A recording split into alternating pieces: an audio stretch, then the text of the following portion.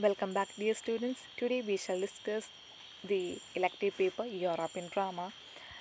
So, we are discussing the second module, which has four classical dramas, and we are discussing Jean Racine's Phaedra today.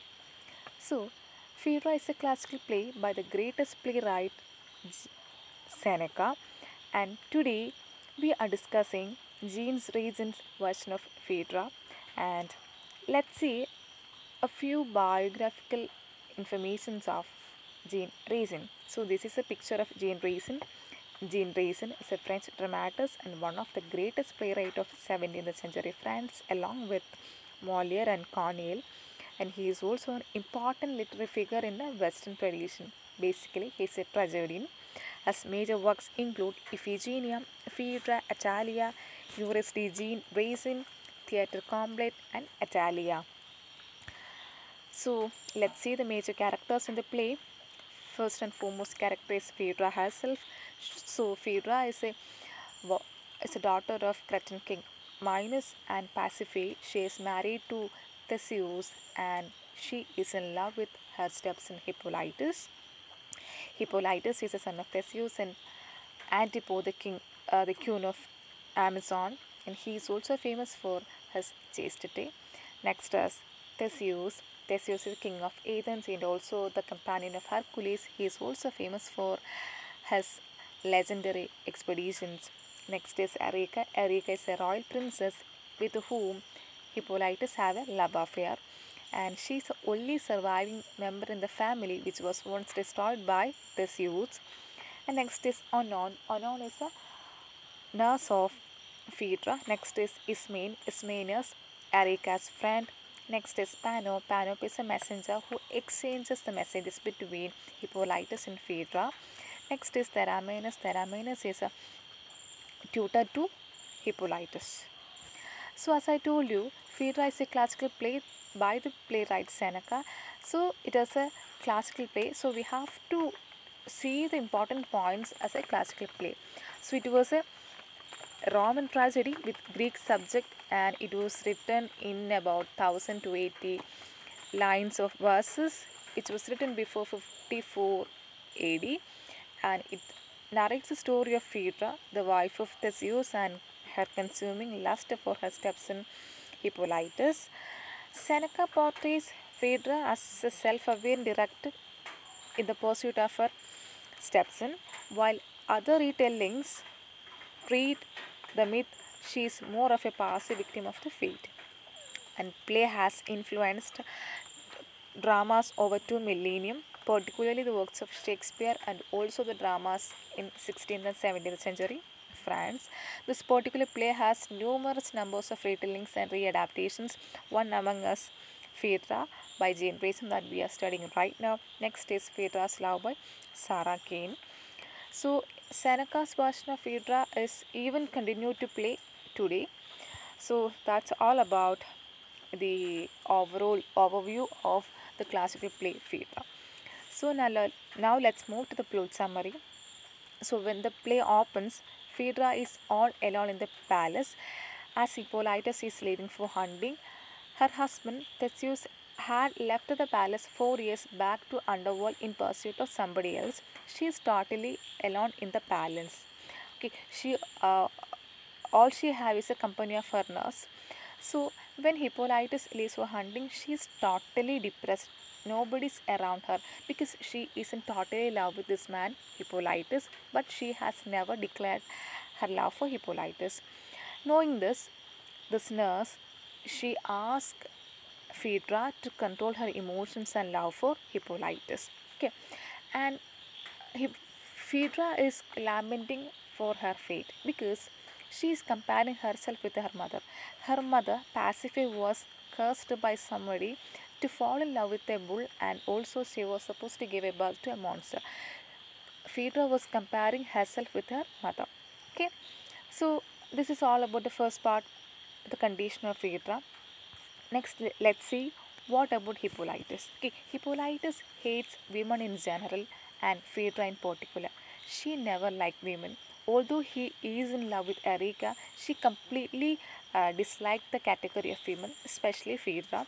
And meanwhile, he comes back from hunting, and meanwhile, our nurse asks Hippolytus to be more soft and also to seek the company of women.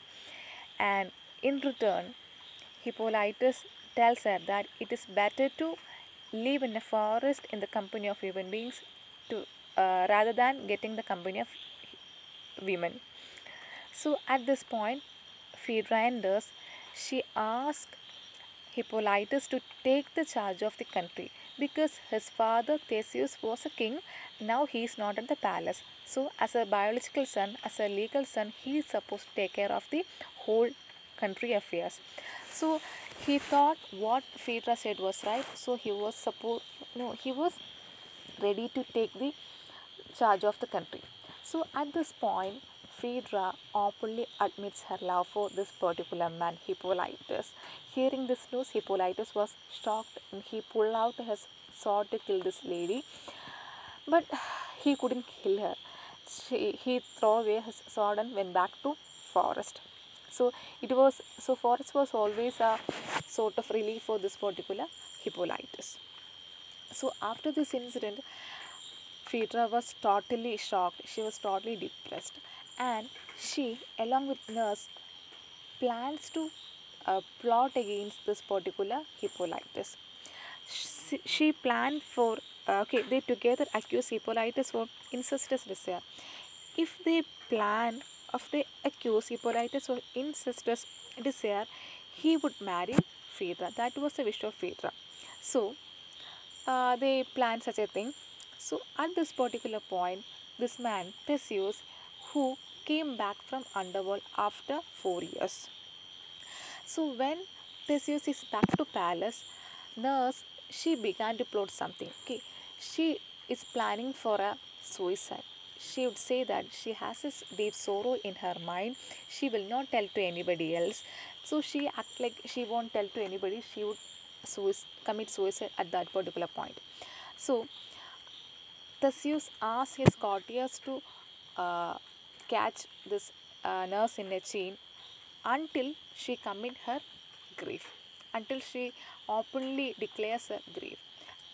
At this point, Phaedra comes and tells this man, this Theseus, that she had been raped by his son Hippolytus.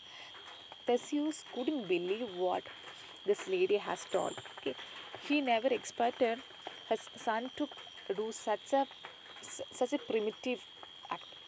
So he was shocked, and hearing this news, he called his father Neptune to destroy Hippolytus. Hippolytus is his son, and Phaedra is his wife. So he couldn't save.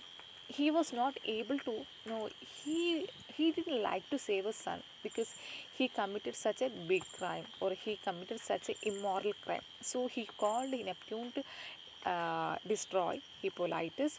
So as they were planned to kill Hippolytus, suddenly Theseus heard the news of the death of Hippolytus. Hippolytus was killed by a sea monster.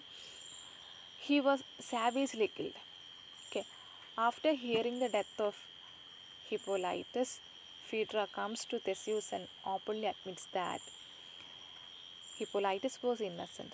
Okay, I was the person who committed all sort of mistakes, and I committed such a big crime, and I am not able to live. And I am not perfect in the world to continue my life. So saying this, she is also confessing that Hippolytus was innocent. She commits suicide. So at the end of the play, both Hippolytus and Phaedra, both of them dies.